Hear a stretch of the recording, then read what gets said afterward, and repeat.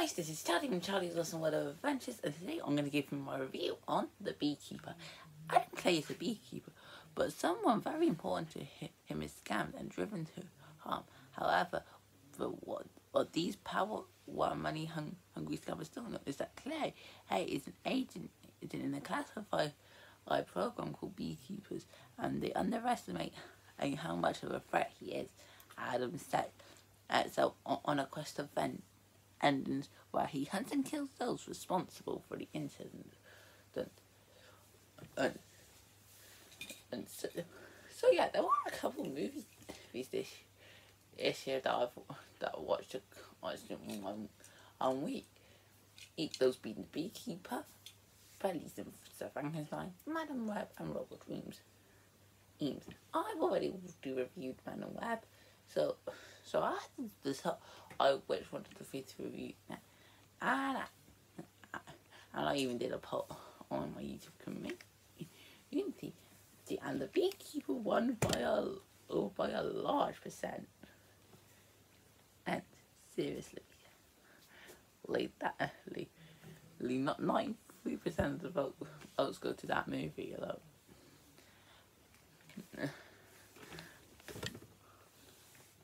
And honestly, I get why people would want me to talk about this I understand, but honestly, I gotta say, this film's just pretty bad. Like, I wouldn't say it's the worst film this year. I think Madam Web still beats it.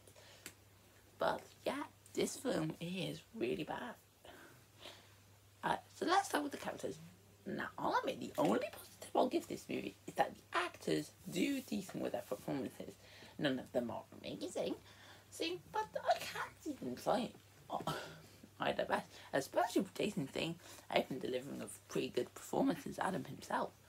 But going into the characters, I can understand what they were trying to do with some of them, especially with Adam as a beekeeper who wants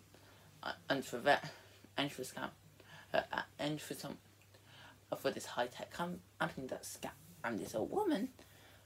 But for the most part, he's just it's generic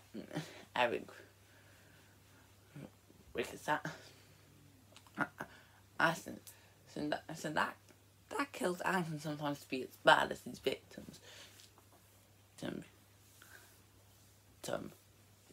Yeah, I'll admit, Adam is probably one of the most tolerable characters, because everyone else in the film is even worse than him. Okay, I admit Agent is tolerable enough as the police. He's a Agent who was the daughter to the one man who's lost her life. I've actors owe a bit of respect to Adam, but some of the others are just really likable. This is especially the case with the Ming and Computer Group, where they really are presented to Paul as villains, especially the Ming and the EO treated to such a terrible and rubbish person. So again, the actors do really decently, but not many of the characters are likable per se. Next, that's the story, and honestly, this is really bland, and mainly it's about Adam wanted to get rid of that and on this computer group to science group, and that's it. Seriously, that's all the movie offers. So I think it's easy to say what my biggest problem with the film is. That's barely a story. I can see how the narrative can work if it had something else to bounce off of it. But other with a few interactions with the police, he's trying to catch it. That's not really what I combine it so well with this film.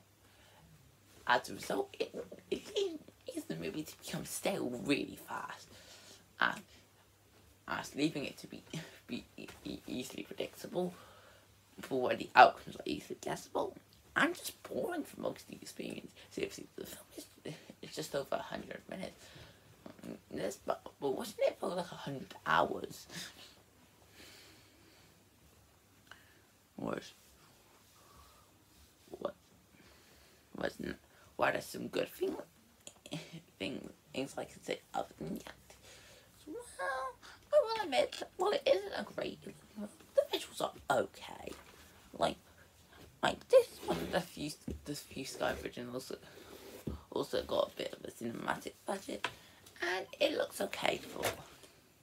Okay, I don't say it looks amazing because some of this scene does look off, but some of the more action things into do look really good. However, I think this film just looks as bland as it sounds. Like, there's nothing that really makes it stand out. I was hoping there was going to be one interesting Easter egg that this film it was good looking, but it wasn't really that great. Also, this is one problem I did miss out when talking about the story. But the ending just ends. Like, there's no proper ending.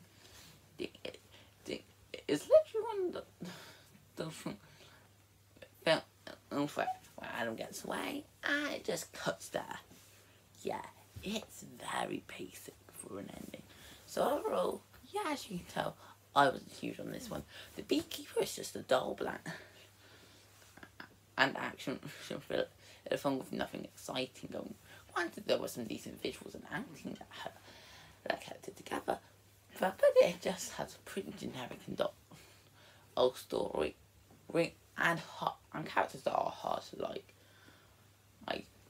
I was surprised though and that there were a lot of people that liked this film. And hadn't done anything, and still people who did. It's more power to you. I respect your opinion, and I understand how you had a good time with this one. In fact, I believe as I recall, it is so far the highest grossing film of the year. And I know it's probably not going to last, especially with Doom Part 2 coming out this week.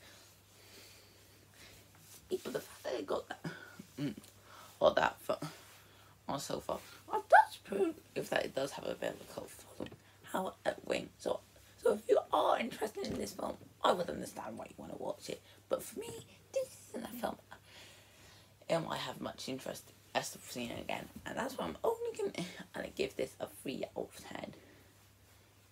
And so I hope you guys enjoyed this video. Feel free to comment, like, and subscribe, and I will see you next time. Bye.